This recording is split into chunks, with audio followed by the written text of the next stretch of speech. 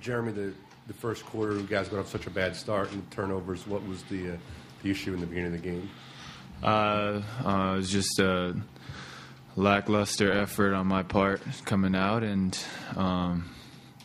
careless with the ball, and so 9 turnovers is obviously never going to get it done from your primary ball handler. So that's just something that I need to, it's on me in terms of taking care of the ball and also the game in general. I think if everyone wants to credit me for this last 7 games, then I definitely deserve this one on my shoulders, and so that's fine with me.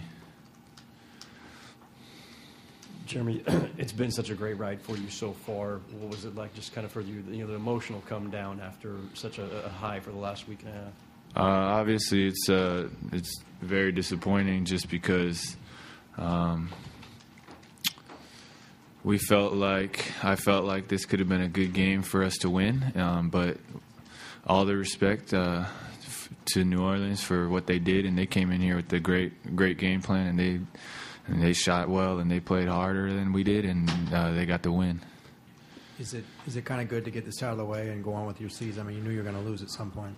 I don't think this is good because I hate losing. But I know what you're saying in terms of everything dying down a little bit. I think from that end, it may help me, may help the team a little bit in terms of just having everything off the court cool down for a little bit. Jeremy, do you have a handle on what you can do to lessen your turnovers, and if so, what is that? Yeah, I need to just come out with more energy. I think in the fourth quarter when I attack and I'm stronger with the ball and more.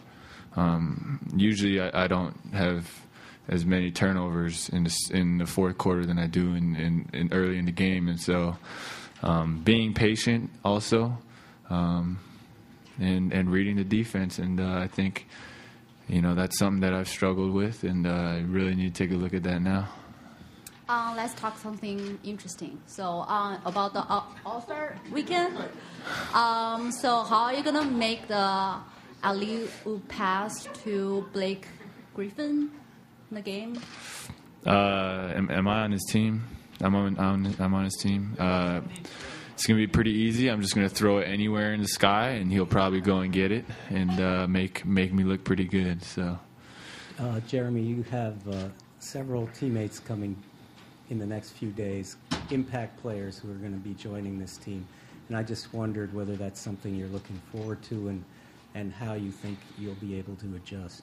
I don't think it would change from my standpoint or my approach to the game. I think I'm going to come in with the same mentality to attack and be aggressive, and then I think I'll be able to run less pick and rolls and hopefully be more efficient. And obviously, it's always a good thing when you have more weapons, more playmakers, and not that we don't have enough right now, but obviously someone with Melo's capabilities, you don't get that every day from anybody.